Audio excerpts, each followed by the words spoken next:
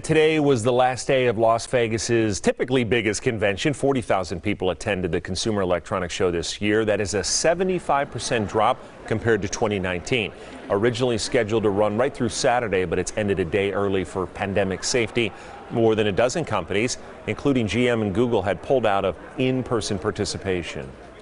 Well, automakers turn to Las Vegas to show how the industry is going green. Companies from around the world are showcasing their electric vehicles at CES. Joe Moeller was there. He's live just outside the convention center with a look at it. Joe? Yeah, well, COVID-19 really took a toll on CES this year, but despite that, automakers came here to Las Vegas to show how the auto industry is changing. Be down due to COVID, but companies are still using it to make headlines around the world. Vietnamese automaker VinFast unveiled its electric fleet that could come to the U.S. in the near future. Turkish automaker TOG pulled back the curtain on their concept vehicle. We are right at the beginning of this transformation. We are born into that. Yurjan Kurakish came from Istanbul. He says this electric car is also showing off the future of auto technology. It's in that sense more than a car, and the ecosystem itself, where we believe the living rooms and the offices will be very similar to the living spaces in these smart devices. Chrysler unveiled a fully electric airflow concept that could hit the road by 2025.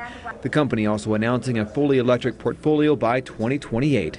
General Motors, attending the show virtually, made waves online and on social media, unveiling its first electric pickup, the 2024 Silverado. Really, overall, the pickup truck has got a ton of technology that we've designed into it. Nicole Kratz is the chief engineer of the Silverado. 400 miles of range is a huge number, and so the anxiety around range and whether or not you'll find a charge station, General Motors is building EV Grow and other charge stations. GM is taking reservations online for its release in mid-2023. General Motors is very well poised to be competitive in that space.